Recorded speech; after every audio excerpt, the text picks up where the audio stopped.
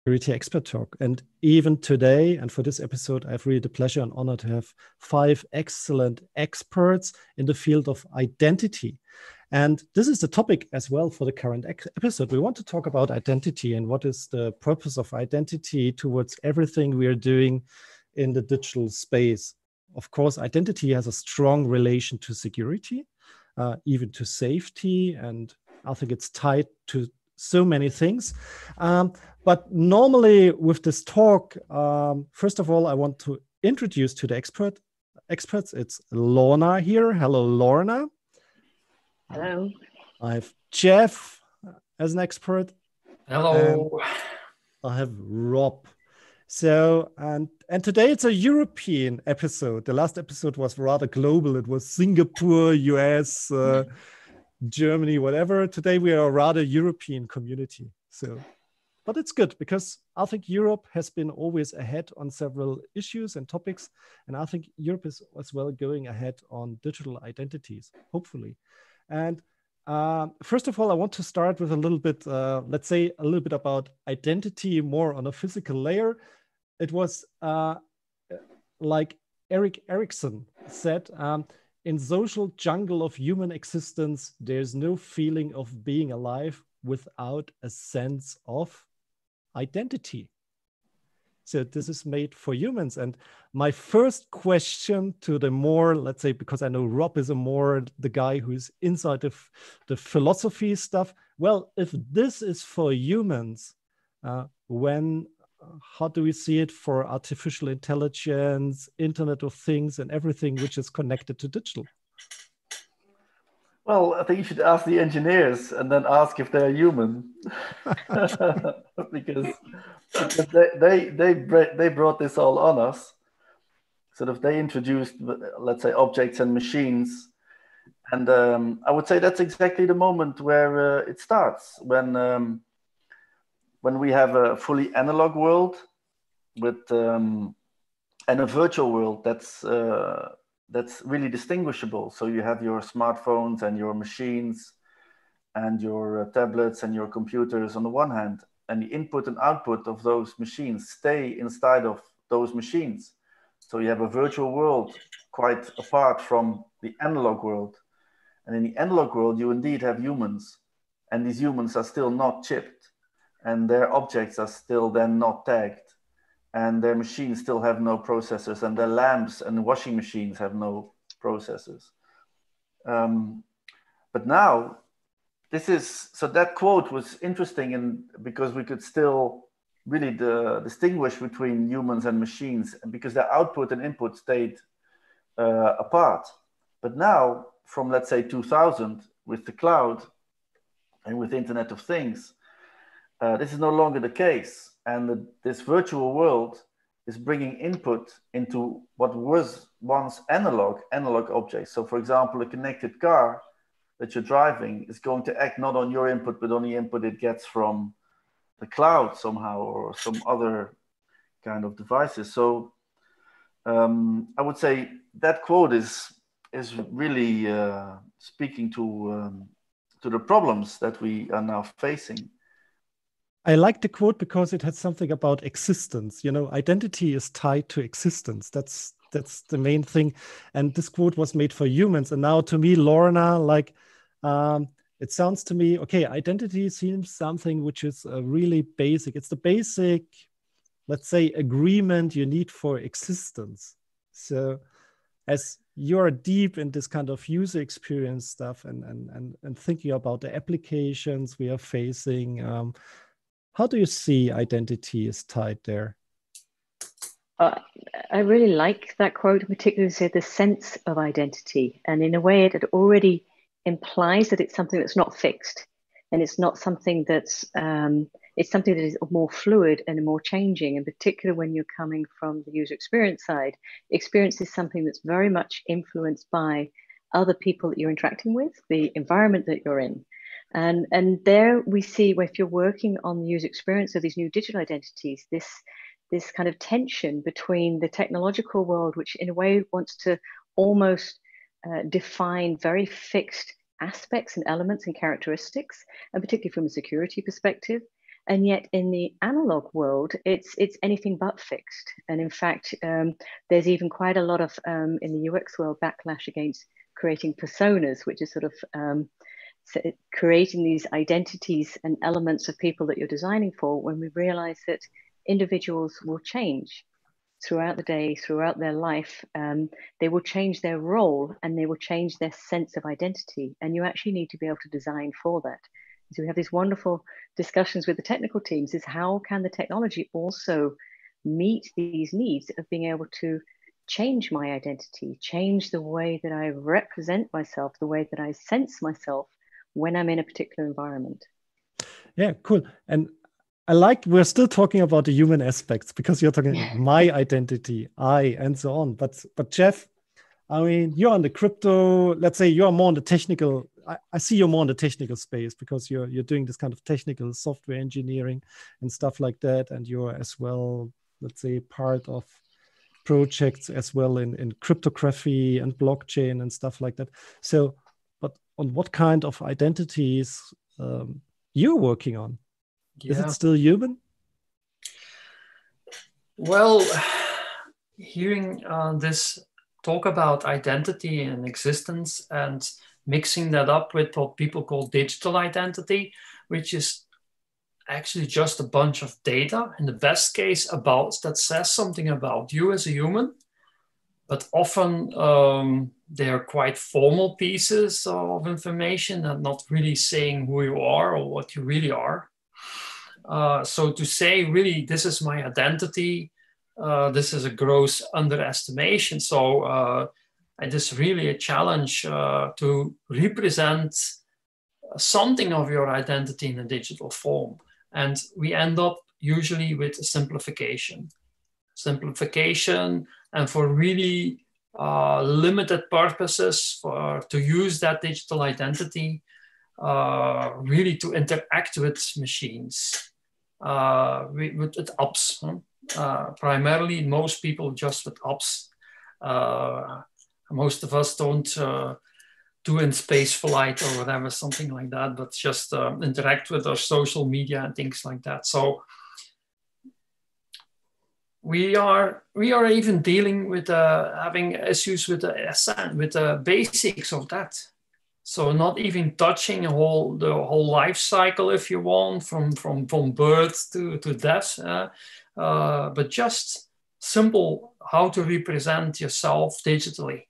And we already see that we struggle with the technical side of that, and not so much that it's not possible, but that everyone's doing something on their own. Even we are doing something our way, and we think that we use some standards or something, but in fact we want to bring our own version of this identity, and so there's still a lot of work to do there, and still needs to mature, and then we're a long way, I think, from real existence to represent real existence in a digital identity.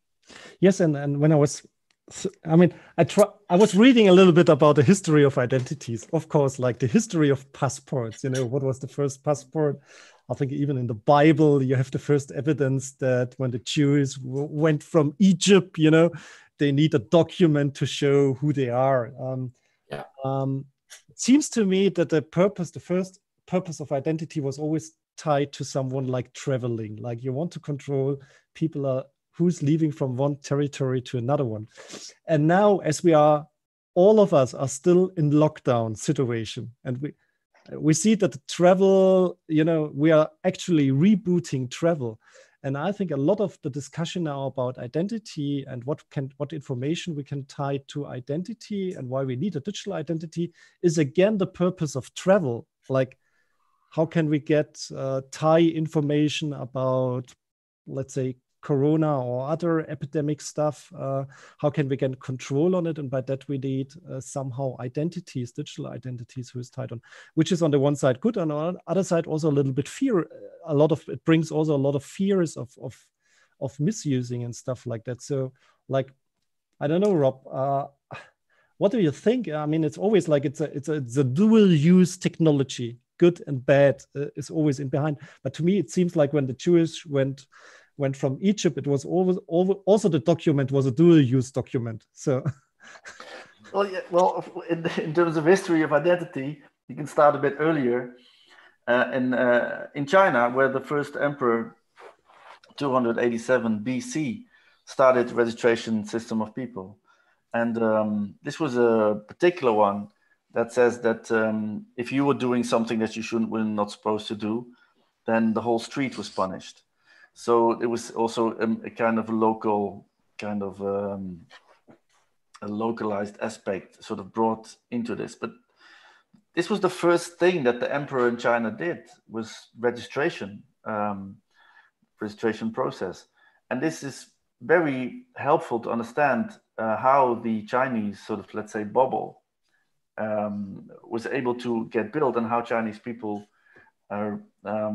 react and have certain ideas about how they interact with authority, and how they interact with how they feel about particular types of tracing and tracking kind of situations, because it was always part of a history and culture. Now in Europe, starts with Napoleon, and our European registration of people is actually 2,000 years later than the Chinese. So it's about 1800s of where we sort of go there, and sort of this is indeed the key, was basically travel, but travel then has to do with where you are, where you live, where you belong to.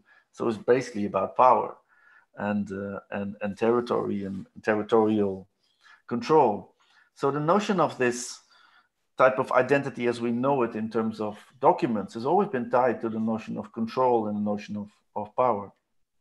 And if you bring up the virus, I think this is exactly kind of the moment where we see that we need a different view on identity, right? So here we have a virus, and this virus is basically going to kill or can kill anyone. It distributes insecurity. That's what I like about the virus. So it can sort of target anyone. Of course, younger ones and younger people are sort of a little bit, children are a little bit exempt, but still. So, and then we have this smartphone.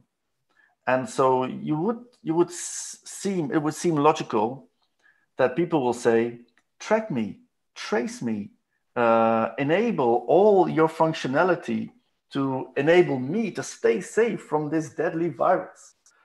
And what are we seeing? We're actually seeing the opposite. So we're seeing that there's a huge kind of pushback against people. And this is very strange to me, because most people, when I look around outside my window, they have this smartphone in their hands. So they have something in their hands that they don't fully trust.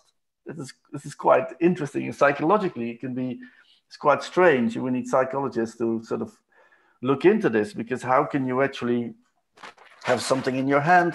But then these people say, let's say majority of citizens, they don't really trust state actors with all of their private data in their apps. And they also don't really trust these commercial companies.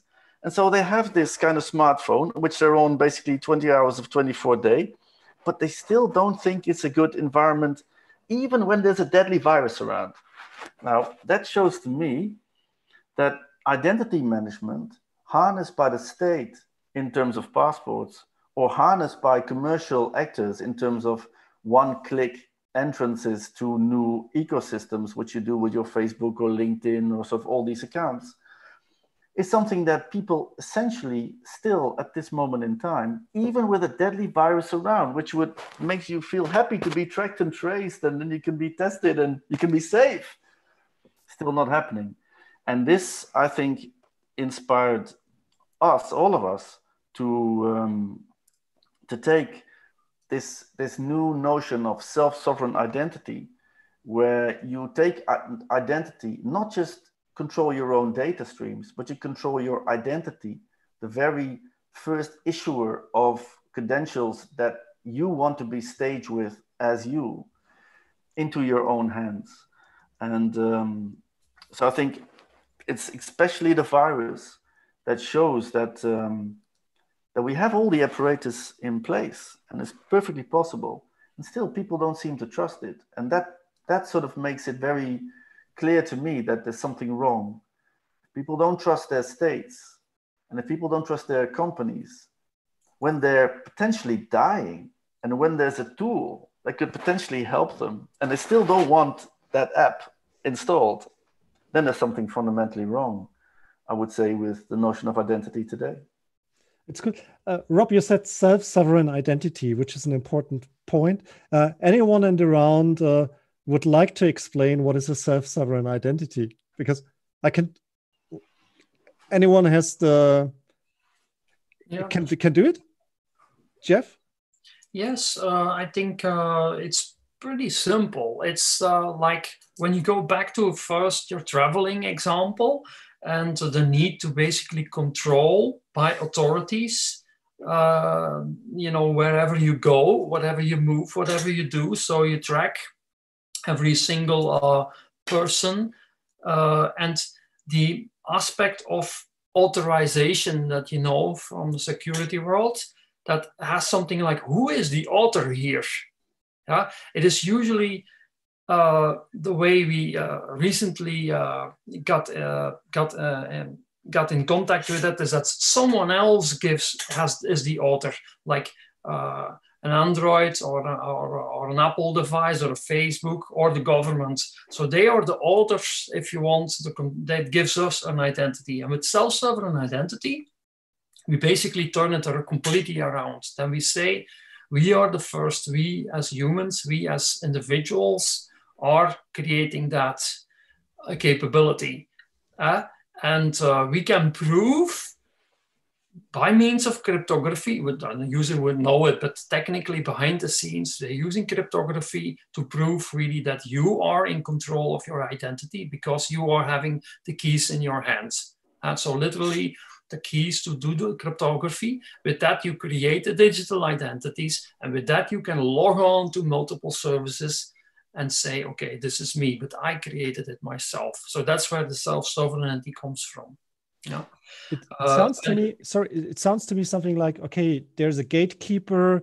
Normally there's a gatekeeper who's creating an identity. You know, in the past, in the internet, for every process, like if you go to an online shop, you're creating an identity. If you go to your social media account, you're creating an identity. So there are always gatekeepers who are creating your identity, and they keep control over your identity, isn't it? They give the impression that you created, but basically what they do is they exploit it. So they create actually the real identity. You put something against it so that you recognize yourself, like your name or a photo, but they are exploiting it.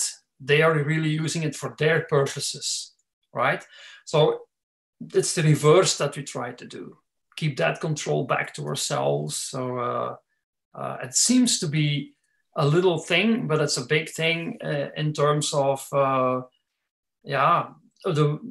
you really control your traces in the world, your digital traces, your steps that you make when you travel digitally. On the other hand, I wanted also to say something about that traveling and that fact that there is also, let's say, migration. Yeah. Where there's migrants are typically people that are, let's say, driven out of their countries and have nothing.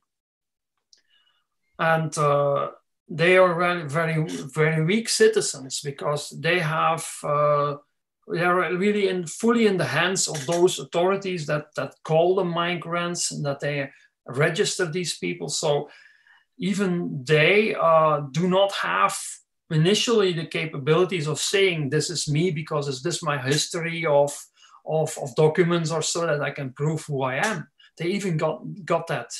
So we're talking from a luxury position, saying, okay, we're self-sovereign.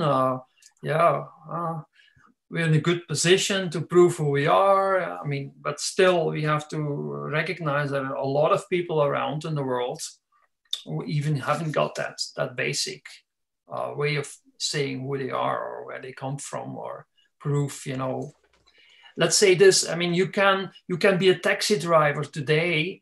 You had a diploma of a physicist or a PhD in Iran or Iraq, and it has no value when you arrive here at the borders without the proof. Yeah. And so you need to be taxi driver. That's a really shame. Two issues what I think about is like, first, if we talk about digital identities or identity as well, I mean, there's one issue like identity theft and cloning identity, so the misuse of identity. So how can we protect ourselves from that our identity will be cloned and stolen and used by others? So Lorna, what do you see if you work with your people and people together? What are the solutions for that? And do we really need it? I mean, that's another question. Like we can say, well, we don't need to care about it, but what do you think about it? Oh, no, we definitely need to care about it. But I think also maybe connecting that to what Jef was saying and Rob just about the fundamentals of sovereign identity. And I know that there are a lot of technological developments. We're working together to try and build that bridge between the extremely interesting developments when it comes to cryptography and distributed ledger, etc. But one fundamental challenge is that we're still trying to place the existing paradigm of non-self-sovereign identity, as in the passport system, the federated, nationalized form of identity, which is actually, as Rob points out, is a form of power and control. We're trying to put that into a self-sovereign identity, wallet.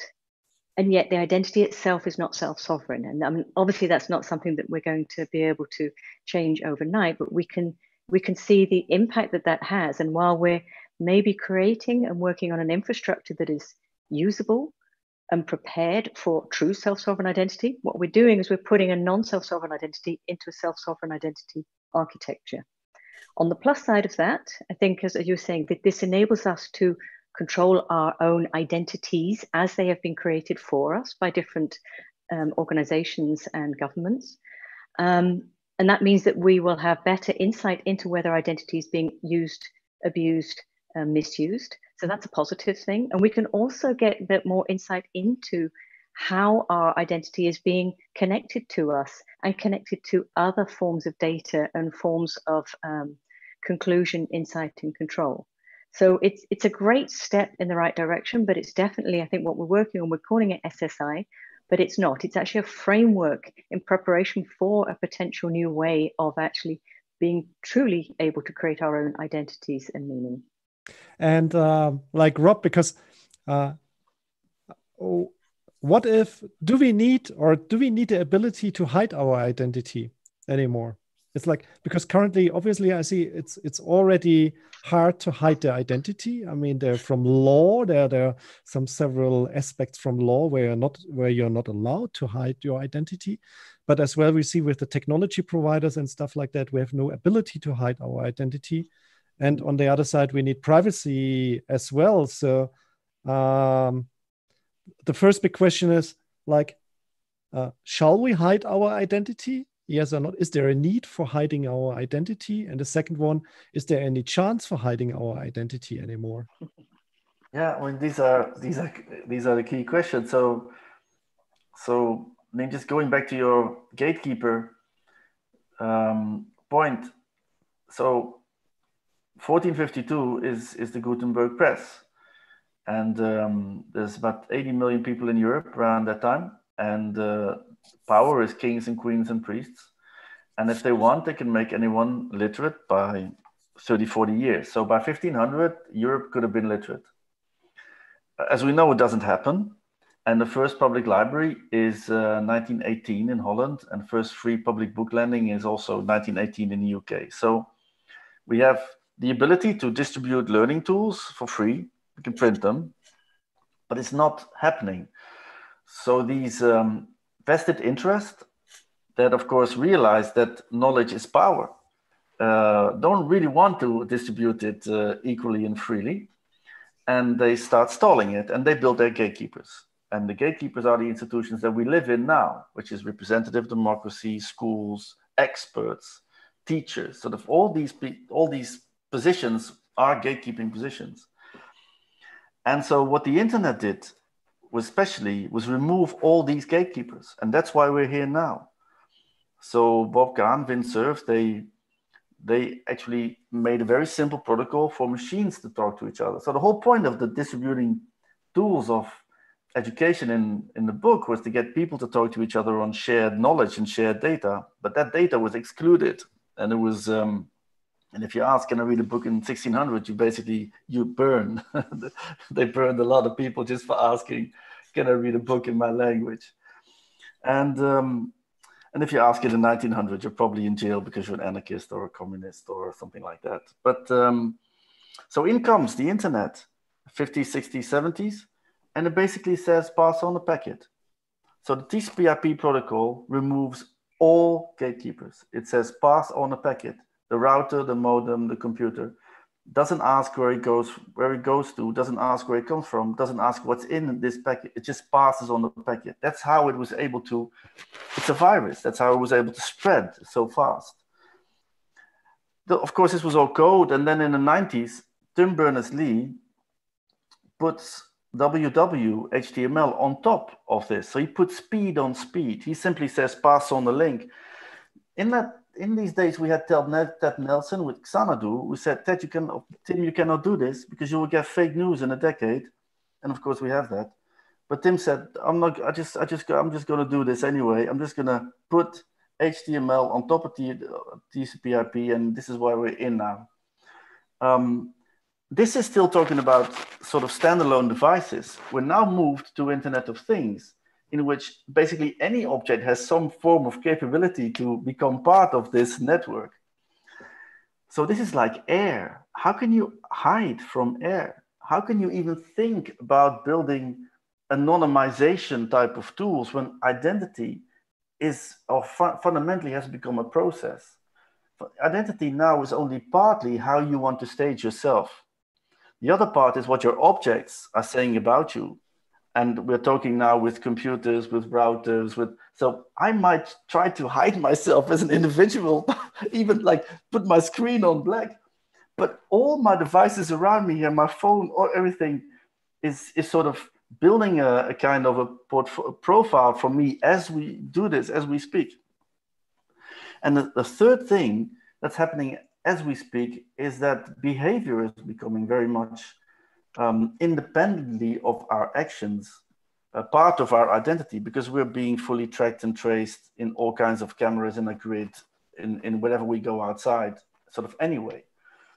So how would you even think to want to become anonymous? The only thing I can think when I look at a situation like this is, how can we take over the situation? How can we take over the full imaginary of the situation? And that's what I've been trying to do for the past 20 years.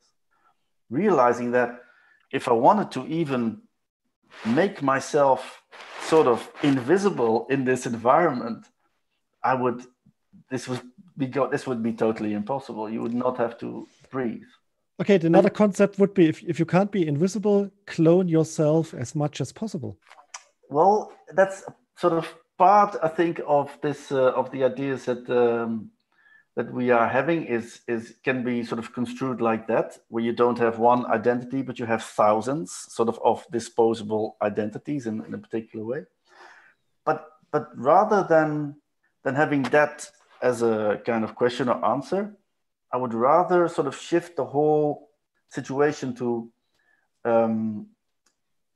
accountability, to really think, how is it possible that we have millions of people on the streets with a smartphone in their hands all of the time, not trusting any of the actors who are surrounding that device, still using it? What kind of schizophrenia is going around in these people? And how is it possible that this situation is actually now sort of, how is it possible that it has come to this and people not fundamentally wondering about this? Now, I think they are now starting to wonder about it. And then my take on this would be, since all of this connectivity is not going away, how can we make this trustable? How can we create a provable computing kind of environment? How can we get people to start trusting this kind of digital world? And how can we how can we enable them to be full actors, instead of trying to have them think about how can I deconnect or decouple, or because really that's impossible. There's not one place in the world you can go where that connectivity isn't there. It's even. I think there are places in the world where you can go unless. No, it's not even in deep water, Mirko. They've got sensors. They've got sensors. It's so deep you cannot dive there. There will be. Trust me. Grid. There are still some places in the world where you have no connections. But Lorna, just because I mean, I totally agree on many things you say. On some particular, I will maybe disagree, but. In terms of, I totally agree that the identity is something, I mean, it's something essential, that even the digital identity will become something essential. To me, it will become something high valuable because it's my identity. So, and now the question is, in terms of trust, I don't want to share my high value identity with everybody, with every services. Like, for example, if I use once a time, an e-scooter in a city, you know, and I need to log in and do the authentication for this e-scooter on the city to drive on it. Of course, because it's only a one-time action in my life with this asset where I had to share my identity. I don't want to give my high valuable identity to, let's say, a Grab e-scooter hardware, which is outdated after a few weeks, and even to an e-scooter startup, which will be blown away in 6 months. So what is then the answer on this? Like, if you say the identity is the core of everything, it will become the core of everything. How can we protect the high value identity? And then what do we do with all these actors we have to interact only once in our life and which are low trust? I mean, Lorna, is there something like, well, I mean, it's great to hear you positioning it like that, framing it like that, because that's ultimately the work that we're doing. It's looking at identity in the way of it being a core characteristic of interaction. So rather than, I think maybe we sort of come from the idea of this identity being an object-oriented thing, you know, it's my identity, it's me, I am one unit. And that's probably, you know, maybe also inspired by the more federated view of identity. And I log into my Google account as one thing. But now what you're talking about is much more coming down to the essence of what our identity is what we use it for. It's for making a connection. And that can be a high value connection and interaction, or it can be, you know, a relatively fleeting low value one. And in that case, indeed, why do we use our incredibly heavily laden, very, very sort of privacy sensitive identity for a very low value transaction where neither party actually needs to know? They don't need to know my date of birth, my address, and how many people in my family and where I was born. They just need to know, am I good enough to pay for this service?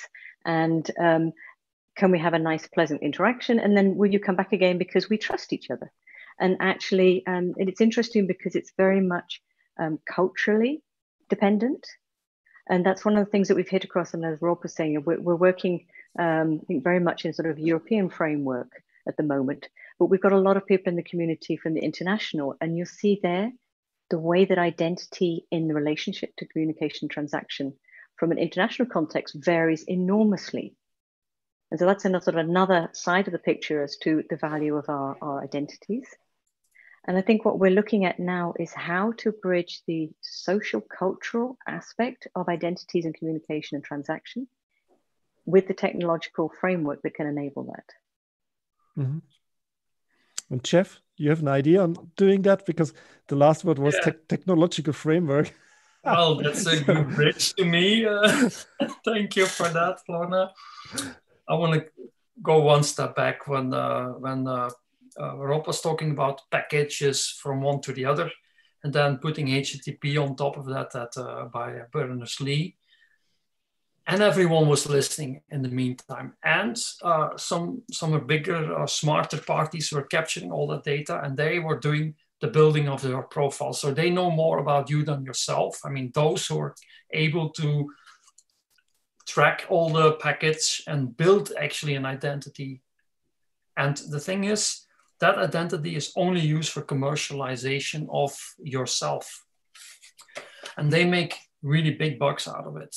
I mean, I'm talking Google initially, and then afterwards came Facebook, and they did it inside their own world. But Google still does it around the world. And what they do is they really sell that data.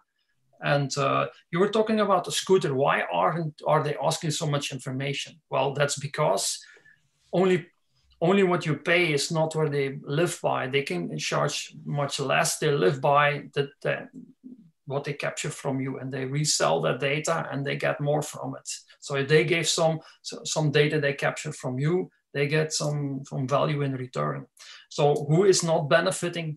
Are we getting a service? Yes, but we're not benefiting from this value that is built from your identity. So that's what we really want to change. First, when we communicate, we don't want to have anyone listening to that which we don't want to listen. So if you decide you want Google to listen in, you can have to make that decision consciously. Now it's not. People are using their smartphones. They have no clue what's going on behind it. And they don't really care because they don't see it, they don't feel it. And you gave the example of proximity tracing, Rob, where people are being called now on the phone, and that's very direct. And they ask you, can you give us your name? Can you give us who you contacted? And then people start realizing, whoa, what are they doing? Because it's very direct, someone talking to you. When this happens on your phone, nobody asks the question, who are you, what are you doing, and so forth, but it's done automatically. So we want to turn that around and say, just start from the basics, the conversation between two people, keep that safe, keep that between us. Nobody needs to listen into that when he doesn't need to. And that's the basis really to start from. And then we can extend it to those service providers you mentioned, like the scooter, and say, listen, you only need now to know who I am. And so you cannot combine the dots and make the money out of us unless you cut in a piece for me, which I have a right to basically. Why can't we, as citizens, have a piece of that pie? A sort of a data money or something, or dividend. Yeah, but the answer on that question is rather easy, because no one wants you to have the dish. I mean, sure. I know that. I know the answer, but I mean, someone needs to stand up for the citizens and say, we want to do it differently for you, and that's what we want to do. Now, if I may, I think there's a balancing sort of argument in the middle, that if you really look deep into why is this data being gathered and why are these profiles being made, primarily the biggest reason is for commercial reasons, so for advertising, the current business model. But actually it's in advertisers' best interests to actually engage us in that process. So rather than doing it in such an exploitative way, and actually if you set up enough blockers, actually the profile they build is not exactly as accurate as they might like to believe. But if it was more open and negotiative and trusting, then it might be that I can actually put my profile out there, that I want somebody to approach me with a commercial offer. And it's interesting that there doesn't seem to be enough moves towards actually engaging the end target in that whole process. Correct. It's, to me, like just a funny story. There was about facial recognition. So all we know is facial. Of course, all on facial recognition is about identity. I mean, that's the purpose of it. I mean, see a face, like who's the identity? Let's say it's one of the most important applications. So there was a story in behind, like how reliable are the current facial recognition algorithms? And the result was it has been tested with faces of politicians, and there was a high false positive of identifying them with mugshots of criminals. So yes, I saw that. And I mean, but it shows something like, oh, what will happen if we hand over the identity issues to algorithms? I mean, that's, I think, an interesting question. If algorithms will create the identities and will associate the identities, we need to live with a situation where maybe, because algorithms are not super error-free super brains, how can we deal with that? Because if something is is in this terms like let's say the central controlled identity will build upon and are running upon this kind of algorithm supports. I mean, the data will getting more and more, let's say, there will be more and more errors in the data, isn't it?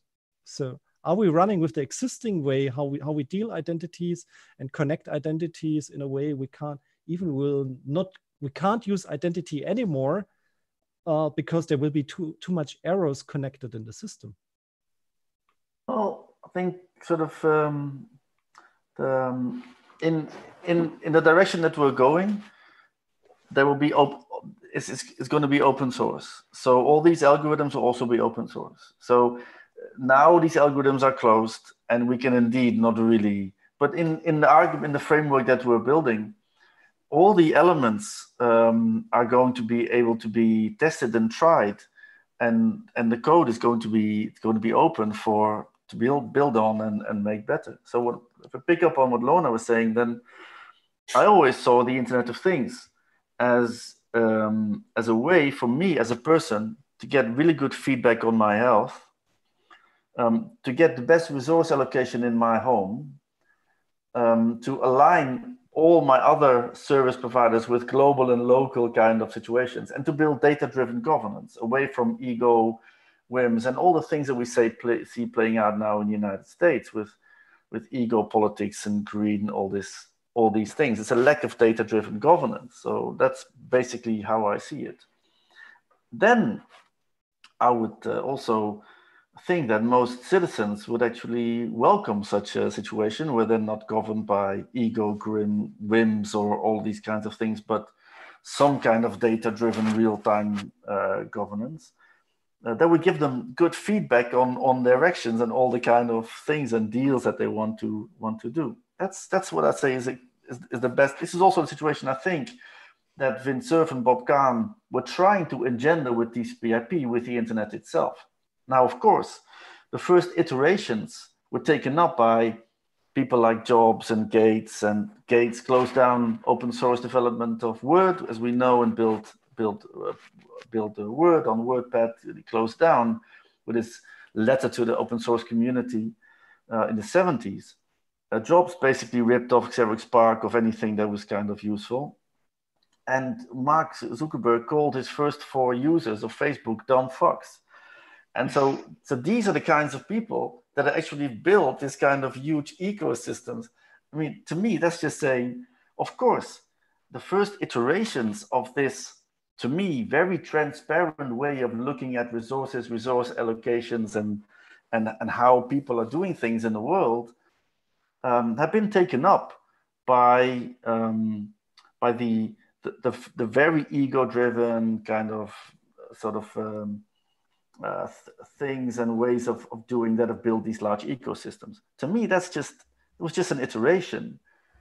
And now people are seeing that the 2 models that have harnessed and harvested their identity, one being the national state, actually, as we speak in Europe, all nation states are now forced by law to open up their identity management to commercial actors.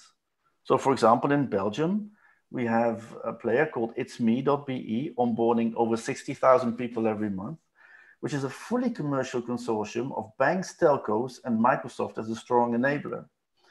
And if we ask people on the street that are using itsme to go to their bank, to pay taxes, if you ask them, do you know this is a first fully commercial set of providers that is doing this? They will probably say no. And I've asked the question in some meetups, and most people actually say, no, I didn't know that. I thought this was somehow also still connected with the state. It's no longer true. So this means that we're in a very, very important situation where our national states are signing away the very thing that they used in the first place to build territory and ask taxes of people, to actually build the very notion of who is legal, who is illegal. And this notion is now being signed out to the market. And this is, I think, a very important political moment that we cannot let pass. So the way I see it is sort of, I picture the world now as a kind of kitchen.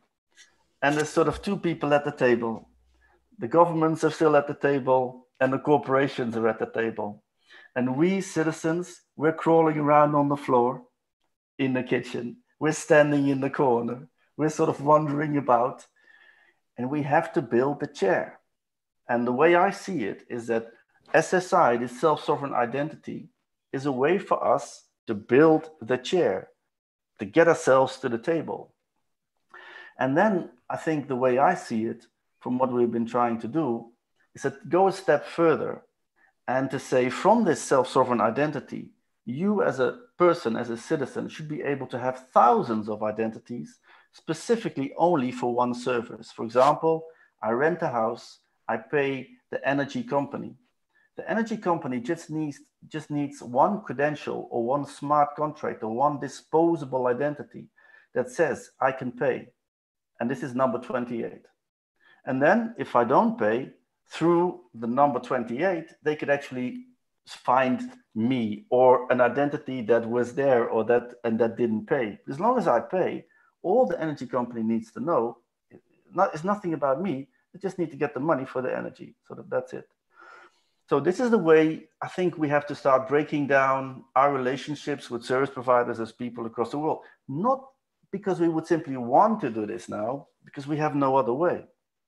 If we do not do this, we will either end up, as we are already, in a fully surveillance paradigm, either by states or by commercial companies. And again, being now in this kind of Internet of Things environment is very, really important, is very invisible. People are not seeing that there is no longer an analog world. It's no longer simply a car. It's no longer simply your washing machine. It's no longer simply your lamp. Everything is infused with this type of connectivity. And so now is the time for people to say, look, this is the moment to take full control of this identity and to do this through this notion of disposable identities, so we can all renegotiate each and every transaction that we have with each and every service provider. Now, what will probably happen, because not everybody would like that, is that there's custodians coming up, groups of people that will also do this for you. And there, I think there's an immense amount of business opportunities. I mean, good business opportunities for parties to make sure that when you lose your private keys that basically control your identity, that technically there's going to be some backup on this, that friends and family, like Jef was saying, trustees can be part of this kind of way of getting sort of restoring all of this. And that there's groups in society now that we don't really see as institutions or as particular brands that are a bit behind, but still have trust of people that can become part of this ecosystem to build these custodians.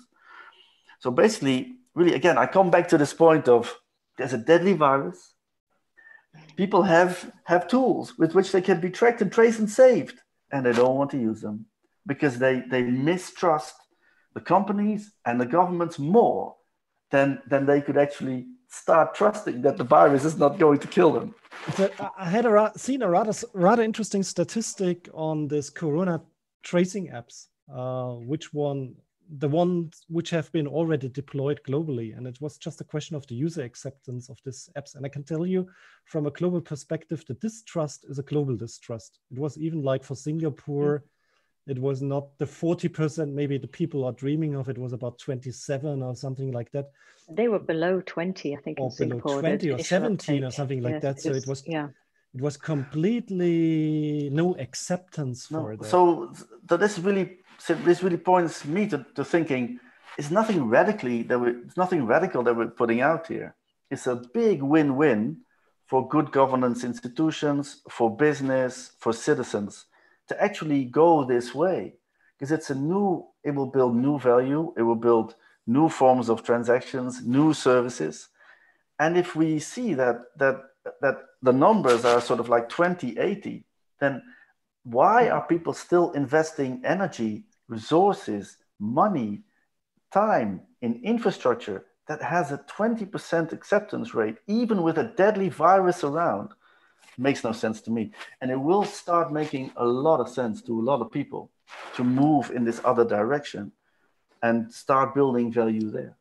So, Rob, you had brought this terms of disposable identity now into the discussion, and I would just hand over to Lorna, because I know that you have worked on a lot of, let's say, user stories about how disposable identities can support some users. Yes, the people in life. Can you just tell a little bit more about, what is the core idea about it, and how can it be used? Yeah, and I think connecting also very much to what you were saying, Rob, I think it's such a powerful insight, this level of trust. And one of the things that we're seeing is it's not really at this stage an either or. When you start going through the user scenarios, you see that there are actually even some apps that are being developed and installed by users that are getting a huge uptake. And one of the noticeable aspects there is that they are apps that are enabling trusted human organizations to act better. And I think that's just where we're seeing that actually it's the combination of identity or identities, along with the trust paradigm, how much trust and value, and with the data that's being shared. And so if we look, we actually have a mapping of a scale from the extremely high security level possibilities, right through to what we call the incredibly insecure federated Google, Facebook, Apple identities. But on a usability level, they're great. I've got one identity, or if you have the siloed versions, I look in my passwords, I have at the moment 644. So there's clearly a need for multiple identities. And so what we're looking at is how we can bridge between the, idealistic, very secure, self-sovereign potential, but with the really fluent usability of, right at the end of the scale, the federated.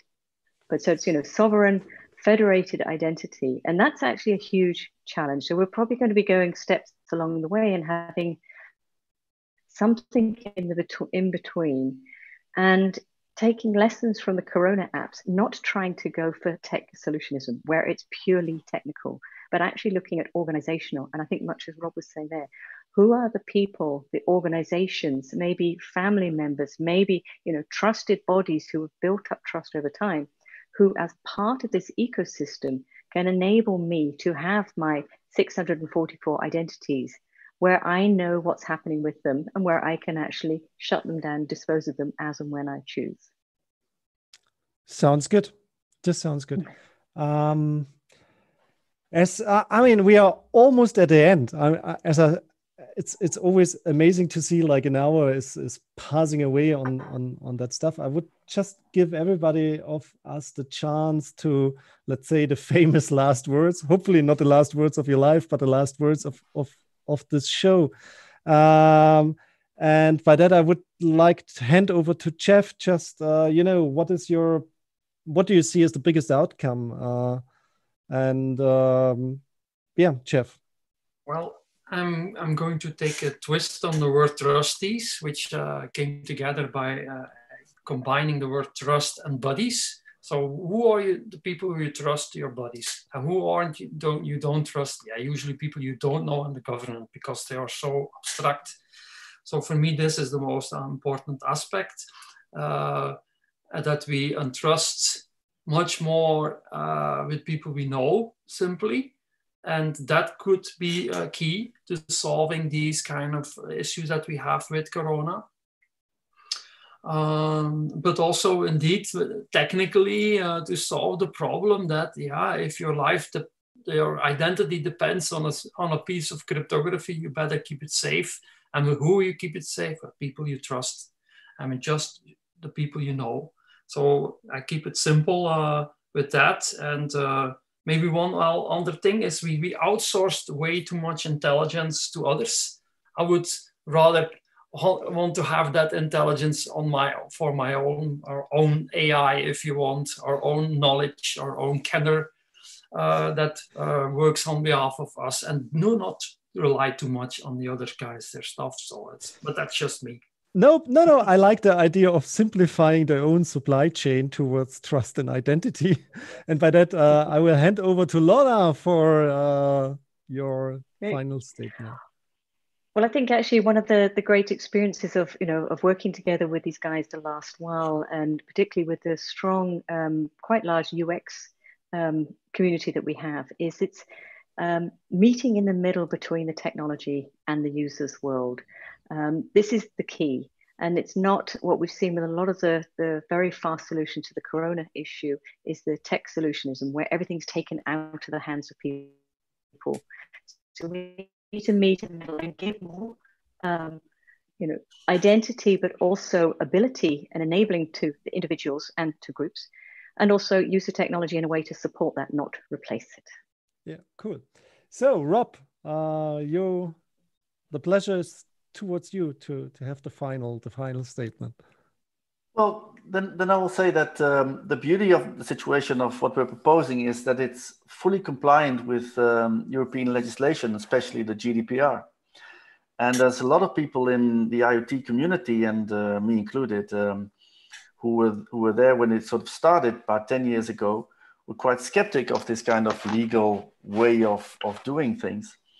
It now turns out that we can hard code it. And that's basically what we're doing. So we're not doing much more than taking current legislation, European legislation, GDPR, that says that data flows and data streams and transactions of data should be limited in time, should be limited in scope, should be purpose only. And we're doing nothing more than making this provable and to prove that this is happening. So that's, I think, the beauty of the situation. And that's also why I think that what we're doing will be very successful, because it's aligned, not just politically, economically, but also, as we hear now, psychology, in a sociological view and in a psychological way, with how people want to be seen and how they want to behave and how they want their identities and data to be working for them, and to be played back scenarios to them that could put them in a better position. So I think, this is just it's just a no-brainer. It sounds like the beginning of an awesome story. Lorna, you have to leave for another meeting. I do. Thank you very much. Let's say thanks for being there, and thank you. Enjoy your new normal virtual meetings, whatever, like we do half of our life now. Thank you very much. So thank you. Bye. Lorna. Just for the show notes, we have talked a lot about disposable identities. So if you would like to get a little bit more information about disposable identities, it will be in the show notes for the video. And you can go to disposableidentities.eu. And there's a website with all the information about the concepts, the people who are working on, and the roadmaps, and a lot of, let's say, the big picture in behind. If you like the show, and if you like our stream and our video, just subscribe. That's easy, or share it on social media. And by that, just a big thank you to you all, like Jef, Lorna, she already gone. Rob, thanks. This was really a great hour to talk with you. Thanks. Thanks, Mirko. Thanks, Mirko. Bye-bye.